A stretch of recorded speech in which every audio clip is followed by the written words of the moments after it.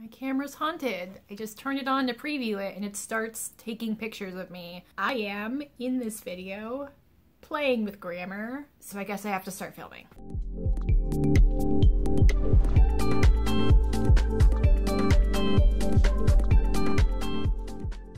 Hi folks, welcome back. In this video I'm going to be talking about all the books I read in November.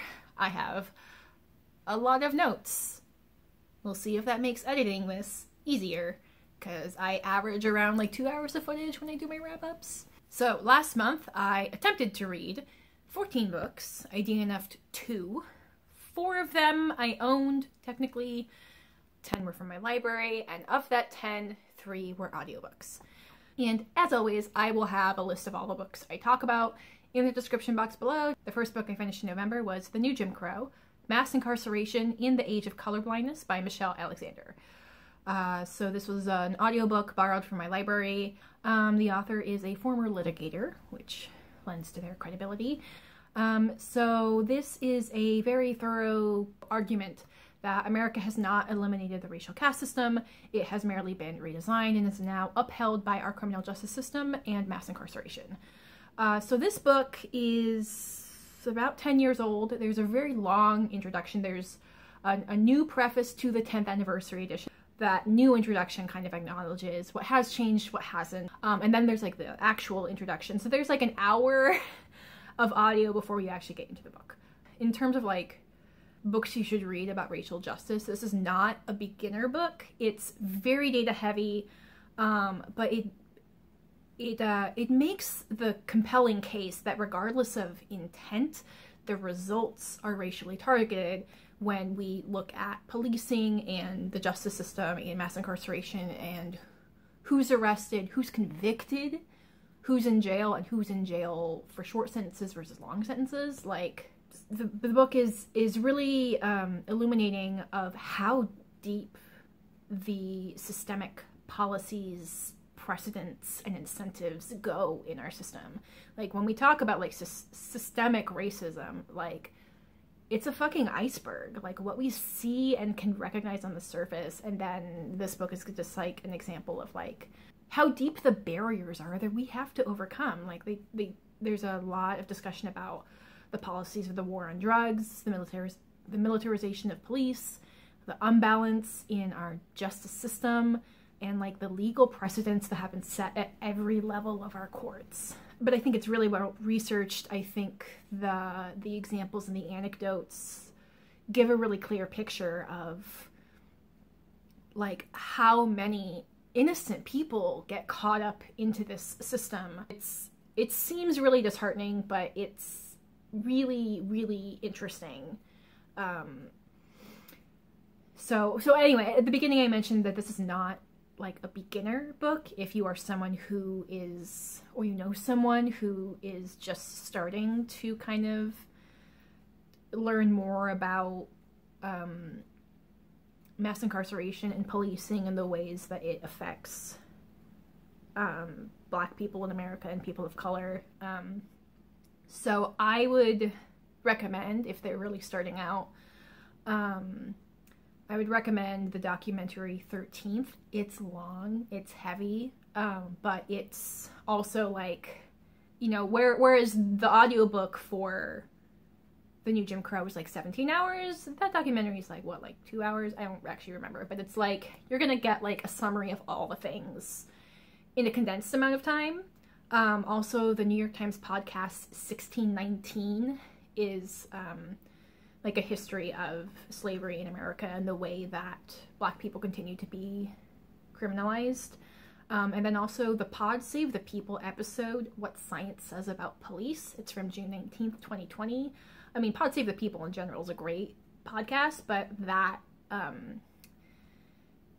episode in particular is really interesting, just looking at like data about police and their behaviors and violence. And I think the fact that I had like a groundwork of a lot of this knowledge helped me to absorb the mountain of data a little bit better, because some of it wasn't new and I was able to now kind of like refine the details and the examples present in my brain.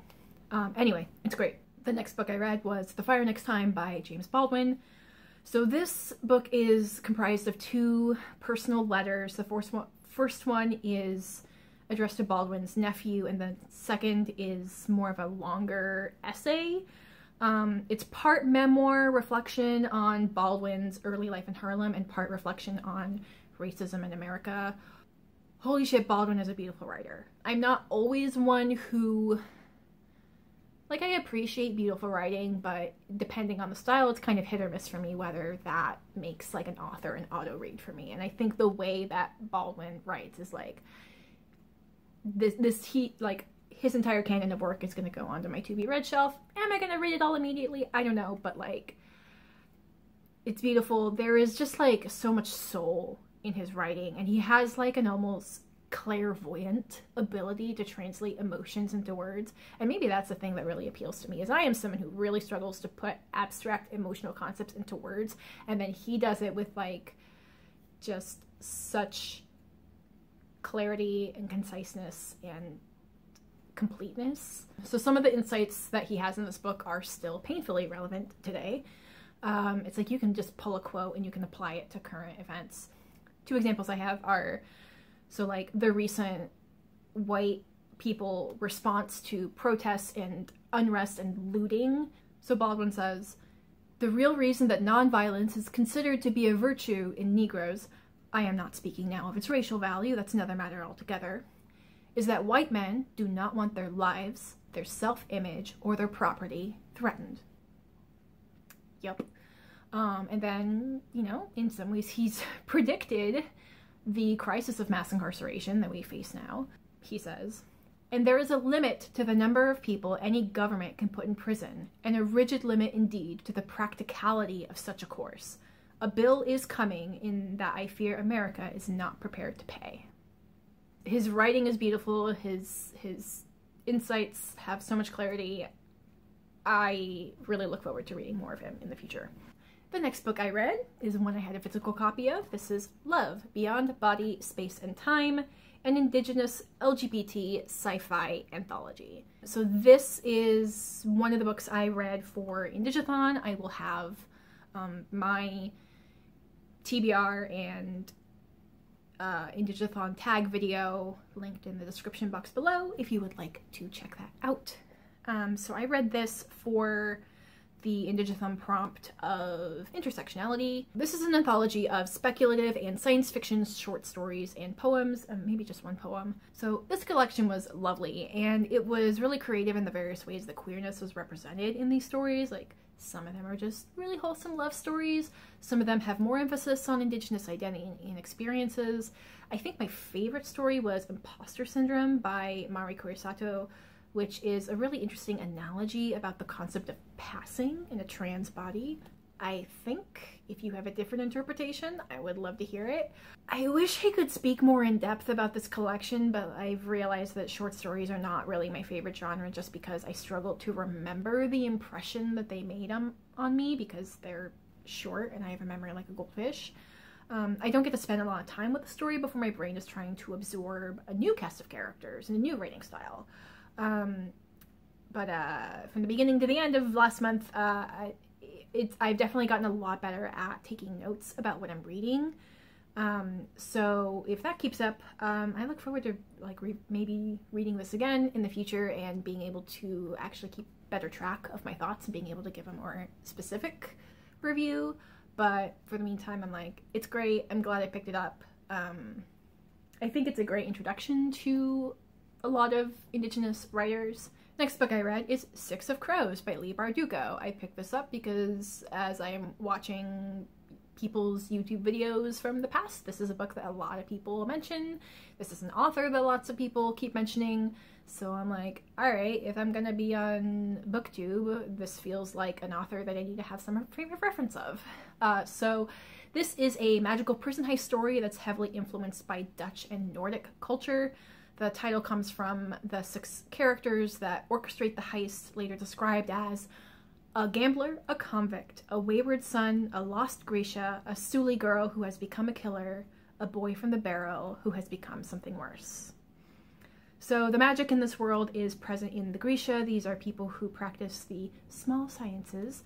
Their powers allow them to subtly alter reality on like an atomic and molecular level in a specialized area, and it makes them very efficient healers, engineers, alchemists, soldiers, etc. In some parts of the world, they are hunted as abominations, and some of our characters are refugees from those conflicts. The prison heist is prompted by large political influences reacting to the emergence of a dangerous new drug that can heighten Grisha abilities to a catastrophic, godlike level, but also leaves the Grisha heavily addicted and easy to control by anyone who can provide them with the drug. This is definitely a character-driven story. Everybody has a mysterious background that we slowly learn about as the events unfold. Loyalties are uneven. I was constantly guessing as to whether certain characters would forgive or come clean or turn on each other. There's a lot of interesting exploration about why certain cultures fear the Grisha to the point of wanting to exterminate them. Like, we clearly understand that pursuing genocide against the people is wrong, but I think we're also given substantial doubt as to whether the world is better or safer with their existence. Interesting. The ending is like this tense, broken, tentative cliffhanger, and it leaves me really curious about where the story is going to go from here. Also, interesting. The chronic pain that the character Kaz endures from an old injury is inspired by the author's chronic illness. So if you're looking for some authentic disability rep that's simply a part of the fabric of the general world building, here you go. Next book I picked up was the audiobook of Daisy Jones and the Six by Taylor Jenkins Reid. This is the same author that wrote The Seven Husbands of Evelyn Hugo, which I reviewed in my wrap-up for last month. So this is an interview-style history of the fictional popular 70s band The Six, and also the rise of the singer Daisy Jones and her time as a collaborative artist with The Six. It deals a lot with addiction and the destructive lifestyles that can come with success and fame, and also the way that collaborative creativity can be messy and dramatic, but also really fulfilling. I thought that like the perspective on addiction and getting clean, staying clean, hitting rock bottom, I thought that there was like a really well-rounded perspective of different characters' experience with that. There was definitely one character where I'm like, are you going to relapse? Are you going to relapse? What's going to push you over the edge? And it's really interesting to like see like the moments of weakness and the moments of strength in that character. So I personally love the way that the story deals with conflicting perspectives. When I first heard about the way the story was described, I thought it was like one chapter of an event from one person's perspective, and then another chapter with a new person's perspective, kind of talking about that event from the beginning all over again. But because of like the interview script style, we're getting everyone's perspective like at the same time. So it's really interesting to see how different personalities will react to the same situation or event, or like the frustrating ways that small communication missteps can add up. So again, like I listened to this on audiobook, and I feel like that is exactly how this story should be consumed. I have no desire to read this as a book. I think the full cast audio was really well cast, and I think it helped me really get to know the characters better and keep the story flowing so much better rather than reading each line like a script. Also, thank you, author, for including perspectives from the audio engineer and the roadie that traveled with the band. Shout out to the technicians that are the blood and bones of artistic productions. I hope we can all get back to work soon. I really enjoyed this book. I think I have more of a personal connection to the story of Evelyn Hugo. I like that book a little bit better, but this one was also great, and a really great audiobook experience. Next book I picked up that I have already teased, it's Elatsoe by Darcie Little Badger. I read this for the Indigathon prompt of New to You author. Technically, see the TBR video for why I say technically. So this follows our character Elatsoe, Ellie for short. She is a Lipan Apache teenager in an alternative magical America. She can raise the ghosts of dead animals. Fairies, vampires, and psychics are real, but everything else is pretty much the same.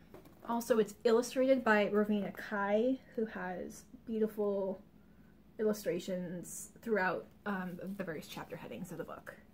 So the story is that Ellie's cousin is killed in a car crash, and he visits her in a dream to tell her that he was actually murdered, and he tells her who the killer is. So now it's up to Ellie, her best friend Jay, and her family to find out not only what happened, but to actually prove it. First off, I absolutely love that Ellie's parents are so supportive of her. I feel like in YA we so often see adults dismissing the theories and revelations from children, and this was just like a wonderful about face of parents not only believing Ellie, but helping her stay safe as she investigates, and doing what parents are supposed to do by teaching her how to navigate the difficult situations that life throws at you. So great. I had a really interesting revelation when I was thinking about Ellie's character. Initially, I was describing her as happy, and I quickly realized that description is bullshit. Her cousin's been murdered, and she knows that his death is not going to be properly investigated because white people will do anything to protect their comfort, and she's very aware of the traumatic history of her people in this country. So I think what I was picking up on is this strange expectation for stories of marginalized people to have an element of performative trauma. I'm so used to seeing characters have to live through harrowing experience, deal with PTSD or other difficult emotional and relational fallout, or at best be like bitter, untrustworthy, or detached. And then here's Ellie, who is this bright, whole, empowered, determined young woman. And this is what is so important about Own Voices literature. This book is written for people who don't need the concept of generational trauma explained to them. They don't need to be convinced that the stakes are high, and they can relate to this story without having to be triggered by it. The themes of this book have a lot of complex layers and relate to the ways in which genocide is not yet past tense for Indigenous American people. The scene with the vampire chasing the car is when it finally clicked for me that this book is not fucking around. That's such a great scene. The native people of this land are still here, and there's a lot of power in that knowledge and in that reality. And when we finally get to the end of the mystery and the revelation of the cause of her cousin's murder, it's a chilling reminder of the ways that people in power often maintain their power at the literal cost of other human bodies and their well-being, and they will tie their logic into knots, justifying the harm that they cause. Also, if you pick up a physical copy of this book, pay close attention to the illustrations at the beginning of each chapter because they tell their own story. The next song I picked up was The Song of Achilles by Madeline Miller. This is another, I think, like, booktube, bookstagram favorite that I felt like, alright, oh, this is like a lot of people's like favorite book of all time or something, so I better look into it. So this is a queer romance focused on the retelling of the story of Achilles, the fabled warrior of the Battle of Troy, and his relationship with his childhood companion, Patroclus. I'm only somewhat familiar with the story, but I have it on authority from a good friend of mine who is intimately familiar with the story of the Iliad. It's his favorite story of all time. So he hasn't finished the book, but what he read, he could already tell that this author really knows her stuff in terms of understanding classical ancient Greece and their mythology. And it was in a conversation with this friend that helped me realize like what's so compelling about this story, especially for me. In my opinion, it doesn't matter specifically that the story is about Achilles. For me, he's interchangeable with any hyper-masculine, famous, historical, or mythical figure. Maybe there's something about Achilles specifically that's significant, but I don't have the right context to really be able to tell you what that is. So what is important is that this book is a stunning example of the trend of rewriting famous stories or historical events to contain queer characters when the originals technically did not. And I believe that this is happening because our stories have been erased, so we've had to create our own. We as a society know that there have always been queer people, whether they've been gay or trans or otherwise non-conforming to heteronormativity, but those stories have literally been cut out of the history that has been passed down to us. So like the last 20% of this book shows us a really beautiful and tragic imagining of the way that that happens, the way that those with power choose to preserve a story and they choose to edit it, and the way that those who know the truth just will let it happen. It's beautifully written, the setting descriptions are really vivid. From my limited memory, there are a few moments where the author chooses to tweak the details of certain events, and those changes I think are really purposeful in building these characters and their relationships. So I don't know if it's my favorite of all time, but I definitely see the hype. I'm so glad that I made the decision to pick it up because it was a great experience. The next book I read was Heartbeat Braves by Pamela Sanderson. This was the group read for Indigathon. This is an Own Voices Indigenous romance that centers around the Crooked Rock Urban Indian Center. Rayanne is hard at work planning an arts festival to celebrate the center's move to a new space when her work is suddenly handed over to the inexperienced and attractive Henry Grant. Henry is put in this position by his well-meaning but forceful uncle, who is the board president of the community center. I loved all the characters. I really like the dynamic between Rayanne and Henry. As much as Henry is drawn into this work unwillingly and doesn't know what the fuck he's doing, or even what the center really does at first, he understands that the work is really important to Rayanne and to the community that they serve, and he's determined to not be a dead weight, and he is very respectful of the work and expertise that Rayanne has already put into this project. Even if initially he doesn't plan on sticking around for long, he is admirably committed during the time that he's there. And Rayanne rightfully has her period of time where she's insulted and frustrated, but she does see that Henry is trying to make the best of a bad situation, and he's really not the bad guy here. So they work together to serve a higher purpose, and sparks fly in the process. It was a good time. And I know I'm not the only one who feels this, but I feel like what I loved most about this book was like learning about the work of the community center and like their specific struggles as a nonprofit. Like, I also work in the nonprofit sector, and while I'm not involved in fundraising or project planning, I do understand the conflict of we need money to do our work, but they won't give us money until we demonstrate we can do the work. I've also seen the dynamic of having to cater to board members and donors that your organization depends on, even if their demands seem to interfere with the best method for you to do your work.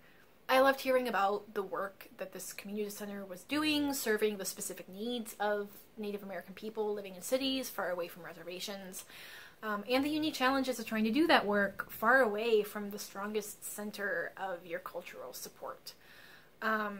There are a couple of escalating crises that keep the stakes high, but all of the employees of the center are so competent and so dedicated, and it was really rewarding to see how they problem solved and persevered.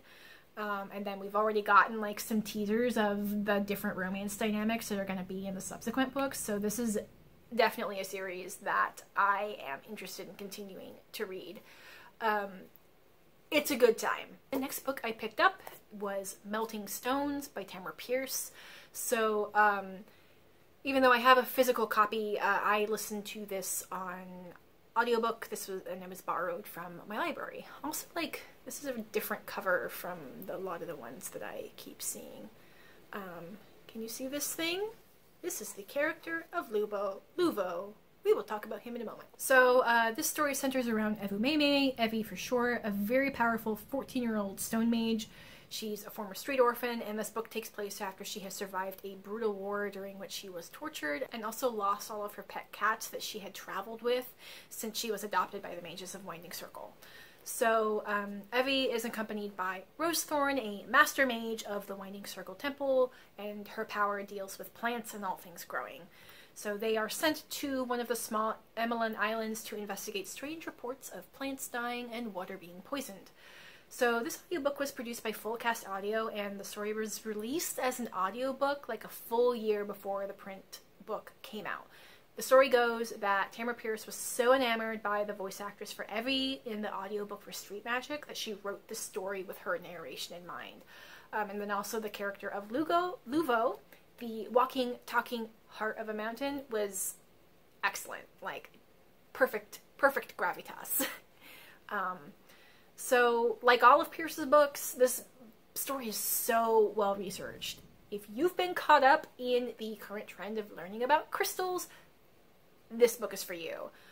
Evie can travel beyond her body as a pure magical being, and she explores the mystery of the island through the layers of stone and minerals on the island. And we learn a lot about, like, this crystal is for this kind of thing, and this rock does this kind of thing, and this one's formed in a volcano, and it's the funnest geology lesson I've ever had. So there are recurring themes of adults underestimating and disrespecting Evie because of her youth, and thankfully characters like Rose Thorn not only intervene, but drive home the point that her age does not diminish the trauma that she has gone through, or the extent of her power. While I do think these instances can get a little bit repetitive, I do understand that this is a common theme in Pierce's work aimed at younger readers. This sympathy and understanding the struggles of trying to find your own voice and your own self-respect when everyone around you automatically talks down to you. I think it's one of the things that made me love her books in the first place, and I've seen repeated criticisms that Evie's character was too annoying and unlikable. And yeah, in a lot of ways she is, especially compared to some of the other characters in Pierce's work. She's impatient, she's stubborn, she's untrusting, but like, she's supposed to be. Her personality is heavily influenced by rock magic, so of course she's going to be hard-headed, single-minded, and stubborn. There's a conflict late in the book caused by Evie's temper and refusal to be gentle, and Rose Thorn comments that in the years that she was supposed to be learning to be with people, she was scrabbling to survive all alone. And Evie's major character development is learning that she doesn't actually have anything to gain by trying to distance herself from people, and despite her ethereal rock magic, she's a human being in a human body, and the best way that she can combat the cruelness of the world is through human connection. Keep in mind that this character is 14, and that means this is aimed at, like, the younger half of YA readers, and that just means, like, a different kind of writing style and a different kind of character development than, you know, a book aimed at a 17-year-old. I still really enjoyed it. I love the magic systems that Tamora Pierce has created, and it was a good time. Alright, the next book that I finished was one that it took me forever to get through because so many library books kept being available, so it just took me a while to get through it, but I enjoyed it so much. This is Watership Down by Richard Adams. This is my ancient copy with red sprayed edges. I think my grandparents gave this to me when I was definitely way too young to appreciate this book. So in the story, a group of rabbits depart from their home warren after the prophetic Fiver foresees impending destruction at the hands of men. Led by the small but clever Hazel, they journey many dangerous miles until they find the idyllic location of Watership Down, but even there, their challenges are not over. This is a fascinating book. It's about rabbits, actual wild rabbits, not the anthropomorphic, humanized characters we know from books like Redwall or Wind in the Willows. But these rabbits also have, like, their own language, their own traditions, their own mythology. We get repeated chapters that are just the telling of, you know, Elatsoe, who is, like, their mythical rabbit hero. And the story does an excellent job of presenting the tension that is being a prey animal in the wild. It was so tense. It was like, I had to, like, stop reading it before bed because it was just, like, I know this book is famous, but I feel like I don't hear enough about why it's so good. It's such, like, a detailed, complex, but sensical world. It makes so much sense. It's focused on this epic journey. It's full of adventureness and cleverness and loss. Like, I've heard it kind of referenced as a children's book, and maybe it would suit, like, older YA readers, but I think the true impact of the story would be lost on children. So for most of the book, we follow only male rabbits, so I had the nagging question of, where are the does? I was worried that we were going to go the whole book without any significant female characters, but when we get to the last major conflict of the book, when the Watership rabbits have infiltrated the Warren of Efrafra, we meet the character of Leigh, and she is such a redeeming character. When the large rabbit bigwig discusses his escape plan to her, there's this brief but significant description. Bigwig realized he had stumbled quite unexpectedly upon what he needed most of all. A strong, sensible friend who would think of her own account and help to bear his burden. Great. I don't know if I would call this one of my favorite books of all time. There's just a lot about the genre and the format that just kind of aren't my thing. But it's definitely one of like my best surprise reads of the year. This is a book I'd read when I was like 11 or 12. Couldn't remember anything about it. I didn't think I was really going to love it, but at the end I was like, oh, the fame is well earned. It's great. Like, I might be ambitious in trying to compare this like epic journey to like Lord of the Rings, but then like but it has like this very simple little premise of it's just wild rabbits in the British countryside, but it works. What a delight. The next book I read was Full Moon by Jim Butcher. This is book 2 in the Dresden Files series. So in this story, it has been about a month since the last time Wizard Harry Dresden has had any work consulting with the Chicago PD. He also hasn't heard anything from his friend/contact at the Special Investigations Unit, Karen Murphy. So he suspects that there are still unresolved issues from the events of their last big case together. Karen suddenly shows up and pulls Harry into a gruesome investigation that has all the elements straight out of a werewolf horror movie. In my review of the first book of the series, I brought up some concerns with the way that the author wrote about women. I would say the worst moment in this book is a scene where a female character decides to dance naked in the street to distract a surveillance unit. But then when she gets back into the car and Harry questions how she knew that that would work, she says, "Of course it worked. Men are foolish. They will stare at anything female and naked." Okay, I appreciate the self-deprecating self-acknowledgement, and compared to what we saw in the last book, which was a description of how beautiful a woman's body was in the same paragraph that described her being eviscerated, I'm going to call that scene in this book a slight improvement. It's definitely not great, but I definitely see the author trying to write strong, complex female characters. They just also need to be attractive. Anyway, as far as good things, there was a surprising dive into Harry's mind where he confronts his subconscious self and has a pretty good conversation about his mental health and relationships with people in his life.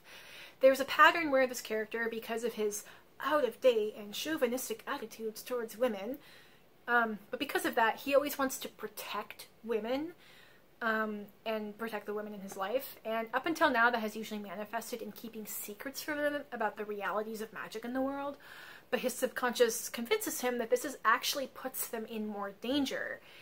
Harry can't fight the forces of darkness alone. He's going to need help. He's going to need to actually trust the people that he calls his friends, and that is also going to mean that he sometimes puts them in danger. So he needs to actually help them be prepared for what he's coming. It's a line about, like, you need to stop playing shepherd and start playing coach. Which I thought was a really interesting and, like, very satisfying bit of character development in what is just, like, a fun time, pulpy action series.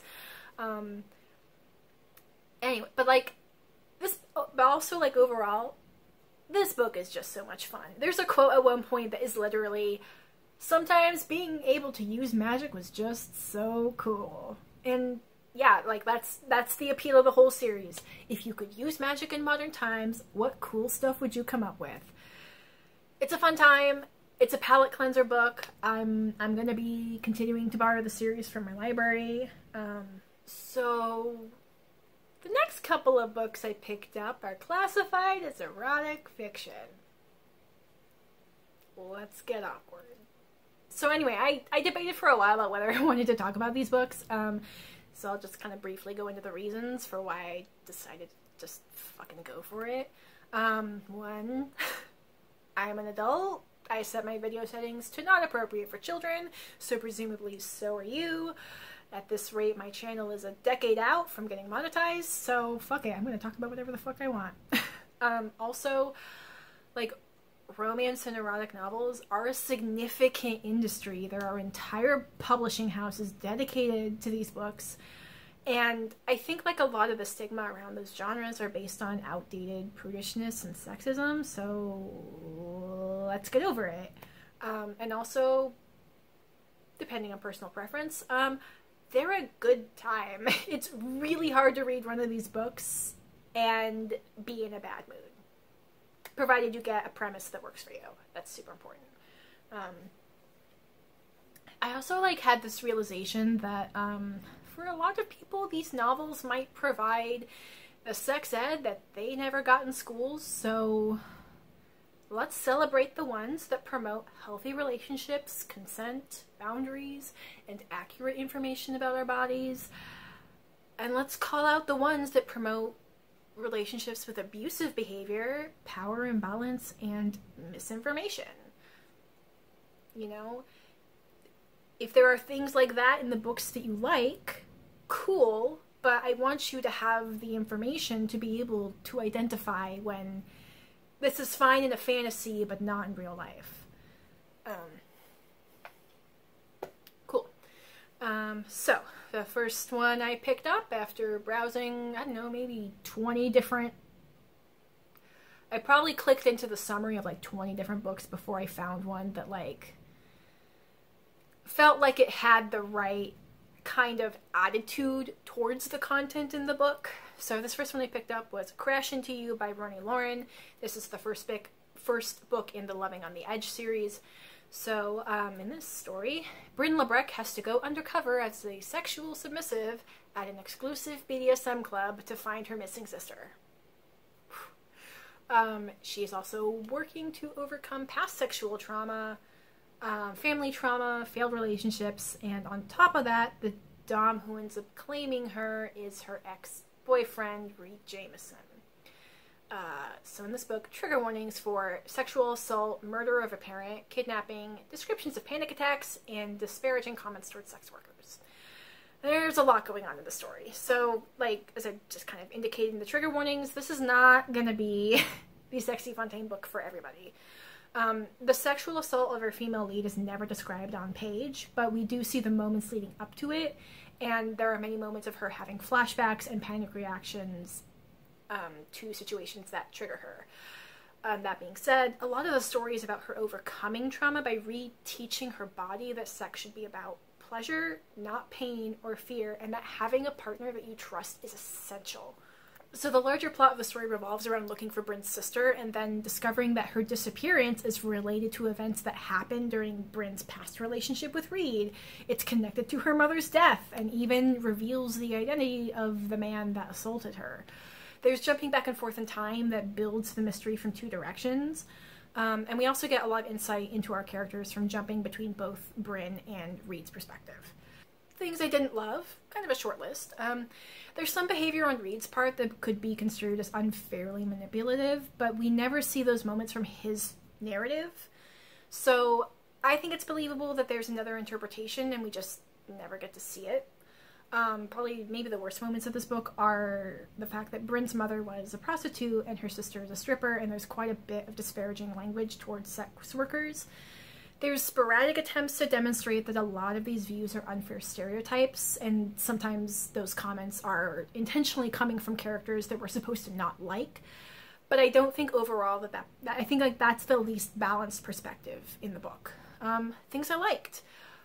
There's a lot of discussion emphasizing that dominance and BDSM relationships are not the same as abuse. There's constant reinforcements on the necessity of trust and communication between the people in that kind of relationship. There are clear moments that demonstrate that the submissive does have a lot of power in this dynamic, and this lifestyle only works if both parties are getting something out of it, whether it be physically, psychologically, or both. Also, I think the mystery was pretty well done. It kept me guessing and interested throughout most of the book, and I liked how all of the pieces came together. I have already begun discovering more works by this author. In next month, I've already finished the second book in this series, and I will talk about that in my December wrap-up. So the next book I picked up was On Dublin Street by Samantha Young. I DNF'd this. Wait, did I DNF something else? I said I DNF'd two. I was wrong. I only DNF'd one book this month. So I read 13. In this book, we follow Jocelyn Butler as she moves to Edinburgh, Scotland, and moves in with a new roommate and develops angsty, I hate him, but I want him feeling towards her roommate's alpha male, super successful brother. I DNF this at 40%. It's definitely more of a romance, hardly any steamy scenes, which is what I was looking for. I mean, maybe there's more in the later half of the book, but 40% is a hefty investment. Also, like, the writing was flat and, like, somewhat haphazard. I didn't care about the characters. I just didn't care, so I moved on. Anyway. So then the next book I read was Blush by Opal Carew.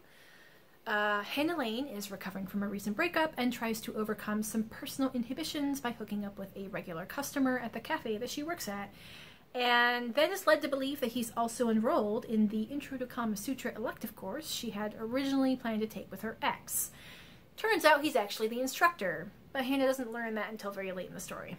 Oh, and Hannah has never been able to have an orgasm, which is the steamy focus of the story. Well, it starts focusing on that, and then, like, the latter half is exploring fantasies, which is interesting. So also her ex is hovering at the edge of her life, trying to win her back, and he's also consulting with the instructor of that class. There's a very, like, Comedy of Errors-esque theme of everybody not knowing that they're actually talking to the same people. It's kind of fun, but I could take it or leave it. Things I didn't love. The relationship boundaries between Hannah and her ex were very fluid, which is necessary for what happens at the end of the book, but it felt weird for trying to maintain trusting relationships. Some of the Kama Sutra stuff was a little, like, woo-woo for my taste, but it's, like, an interesting perspective. Also, the cover design is confusing. There's, like, nothing to do with ice cubes in the story. Things I liked. Frank discussions about how pleasure in a woman's body can be complicated, and some of the steamy scenes demonstrate some good ideas for overcoming some psychosomatic blocks. There's a lot of good conversation about the utility of sexual fantasies, and I like the way it showed that imagining or describing fantasies is a safe way to indulge in the excitement of the scenario that might otherwise just be dangerous or physically impossible to have in real life. Overall, it was fine, but I think it's, like, ultimately forgettable. I think once the story started delving deeper into the exploring a fantasy plotline, there were just more things that I wasn't personally drawn to. But I can appreciate that the characters had a good time. That was my wrap-up. I hope you enjoyed it. I will have my other social media places linked in the description if you'd like to connect with me elsewhere. I hope you have a good rest of your day. I encourage you to go out into the world and be curious. I will catch you folks in my next video. Bye!